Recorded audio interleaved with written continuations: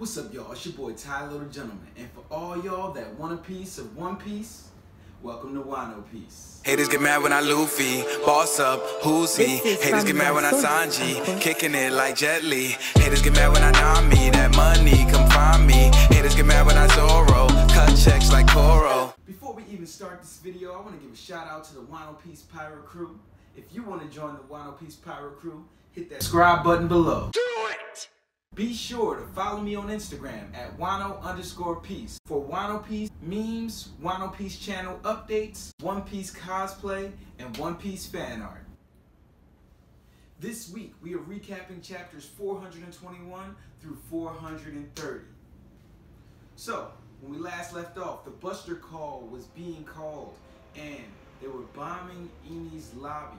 The only place they decided not to bomb was the Bridge of Hesitation because Admiral Aokiji wanted to capture Nico Robin and not kill her. So they decided not to bomb that area. The people that they wanted to kill with the Buster Call was Luffy and his gang.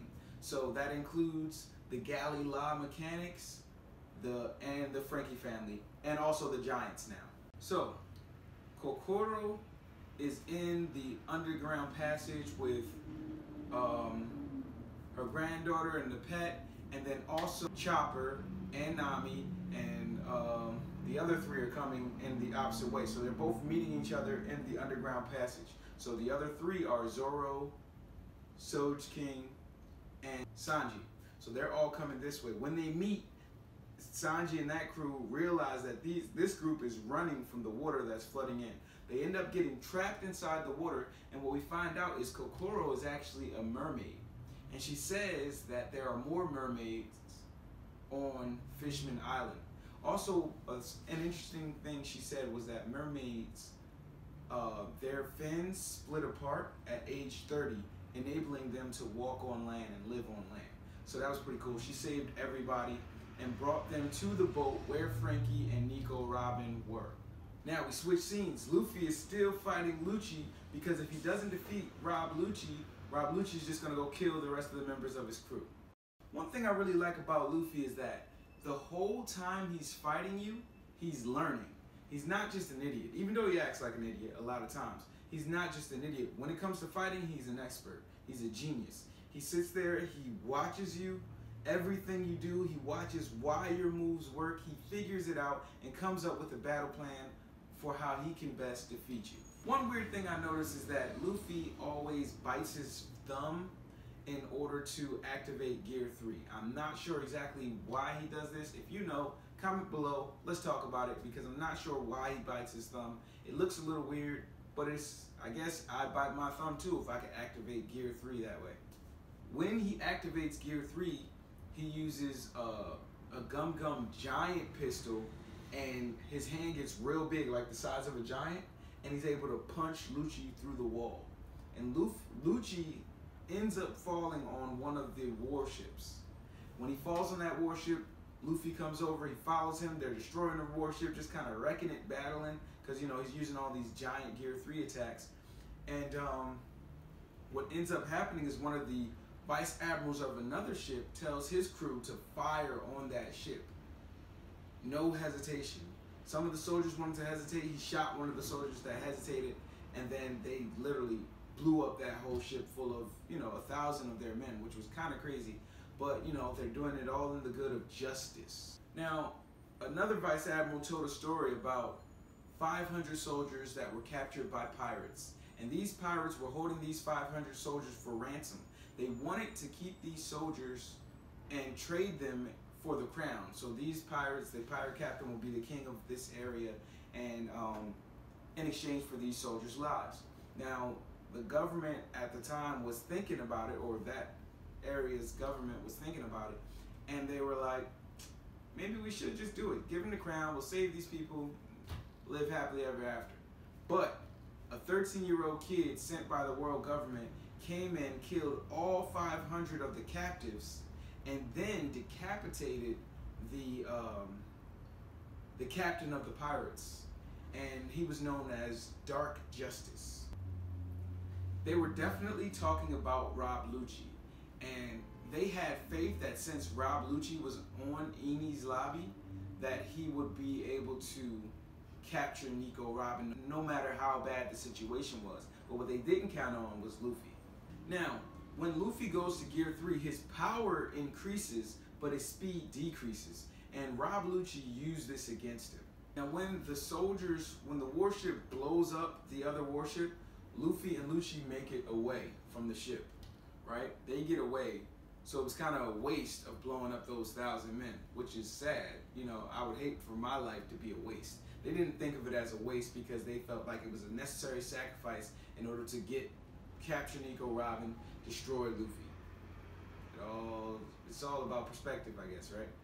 Now, after Luffy uses Gear 3, he becomes Little Luffy. And he goes to hide because he knows if Lucci finds him, he's going to put the whooping on him, right? Now, this is an unfortunate side effect of Gear 3. Every time he uses it, he ends up Little Luffy. So he's just Little Luffy walking around, running around, trying to get away. And what happens, Lucci sees him and thinks he's just playing around. Then he comes and puts the whooping on.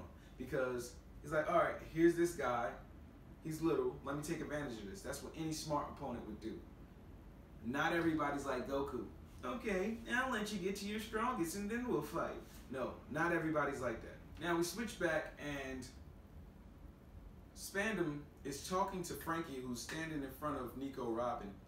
And he's saying, hey, why are you even trying to help her? Why are you trying to help her? Because you're just going to end up like Tom. And then when he says Tom, woo, Frankie just knocks him out. Like, just hits him with a punch, knocks him out. He might not have knocked him out, but he knocked him back and just left him speechless at that moment. Now, Spandam uses his sword, Funkfried, and he aims it at Nico Robin and tries to kill her. And Frankie stops it from killing her and then takes it, picks up the giant elephant, and slams it on Spandam. Now, Lucci is whooping Luffy because Luffy is little. Now, just before he finishes Luffy, he feels like this weakness in his legs because of the damage he took earlier from Luffy whooping him. This gives Luffy enough time to get back to regular size, and the battle's back on. Okay, the Giants, the Frankie family, and the Galila mechanics, they make it to the front gate. When they get to the front gate, there's three warships sitting right there, aiming right at them. And these warships just let them have it, just completely bombard them. It was a very, very sad moment for me because, you know, they worked so hard to get Frankie back. They all came to help save Nico Robin and Frankie. And then, you know, you get caught slipping at a bombardment when you think you're safe and then you're not. It's really sad. At this point, the Marines confirm them as dead. So this devastates everybody because they hear it over the Den Lucci. But, plot twist, they actually survive. The Giants take most of the bombardment, they take it, and then Paulie of Galila uses his rope to keep them from falling in the ravine. So they're still alive. Frankie starts crying, he's real hype, and we can stop playing that sad music now. Violin. That's a serious. I know. This really is the world's smallest violin. One thing I realized, even with Pell the Falcon, is that nobody dies in One Piece. You always think somebody's gonna die, and then nobody dies. The day somebody dies, I'm gonna wonder if they're gonna come back some other way, or be rejuvenated, or revived some other way, because nobody ever dies. Even the bad guys, they just get taken to jail. Okay. Luffy goes into Gear 2 at this point, and he's, you know, whooping Lucci with the jet pistol and all these type of jet moves. And what ends up happening is Luffy's getting the best of him, but then Lucci hits him with this two-handed punch attack that has like more power than an impact dial. And it kind of devastates Luffy because he didn't expect this amount of power because he thought he knew everything that Lucci had to offer. But again, Luffy's a genius when it comes to fighting. He starts to think, how can I defeat this? How can I block this? And so his mind gets to working even while he's getting whooped. At this point, the warships have surrounded the Bridge of Hesitation because this is where the getaway ship is, and also this is where the rest of the Straw Hat Pirates are. So, they send out 200 captains to come fight. So these guys are all at the same level as smokers, so you know they gotta be nice. So they come and they're fighting Nico Robin, Zoro, Soj King, and Nami are all battling against these people. Chopper's still knocked out at this point. Kokoro is on the ship, you know, and Sanji disappeared for a second. Now Sanji disappeared for what was a very smart reason. One, he saved Kokoro and all of them from the ship when the warships blew up their getaway ship. But also, he closed the gates of justice. Now, when you close the gates of justice, these whirlpools start spinning, right? And so, all of a sudden, this voice starts speaking to Soj King, who we know is Usopp now because he took off his mask and he yelled to Luffy just when Luffy felt like he couldn't battle anymore. He yelled to Luffy, and Luffy got back up and defeated Lucci. Now, when Soj King hears this voice coming from the water, he just tells everybody, yo, jump. Jump off the bridge of hesitation, we'll be all right. So they all jump, they grab Luffy because Luffy's so powerless because he used all of his energy to defeat Rob Lucci, right? Lays Rob Lucci flat, and now Nico Robin throws Luffy towards the water. Everybody jumps towards where Luffy is in the water, and the Going Merry out of nowhere pops out of the water and catches them. Then it gets them out of there. Nami starts navigating the whirlpools. The warships can't navigate the whirlpools, so they're missing the Going Merry because they can't get a lock on them. What ends up happening is they get away from the warships. The rest of the group, the Frankie family, Galila, and the Giants, they get on the Puffing Tom and use that to head back. And now in the middle of the ocean, basically they see the Galila big ship come with Iceberg on it. Now, Iceberg fixed the Going Merry and then let the Going Merry go out by itself and then brought his ship out after it. The Going Merry saved the spirit of the Going Merry, led the Going Merry to the Luffy Straw Hat Pirate crew, saved them, and then just when they met with the other ship, it started to break down. So at that point, they did a little ceremony for the Going Merry, and it was very sad.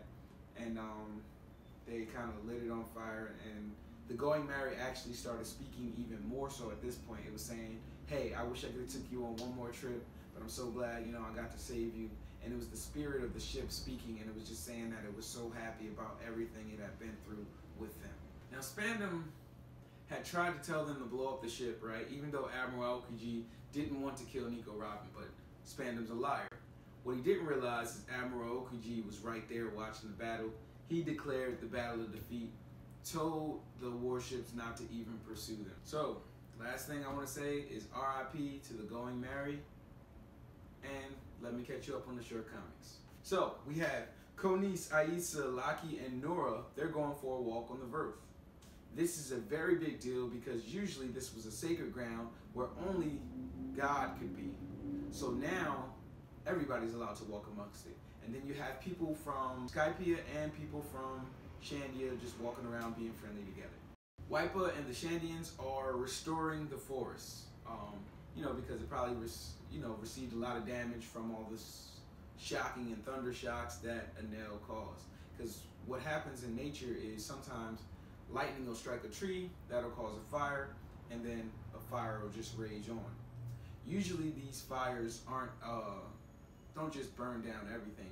Usually it's kind of natural, and it takes down a certain amount of trees. That way all the trees aren't sucking up the same amount of nutrients. So less trees, more nutrients for the trees that are there, and they can thrive. Little tip.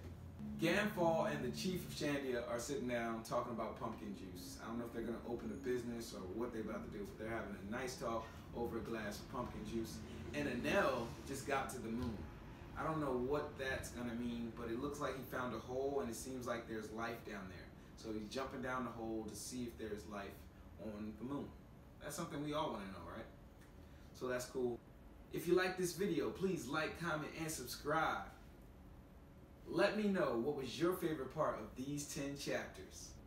The Grand Line is a rough place. You're gonna need a tough pirate crew to get through. why not join the Wano Peace Pirate Crew?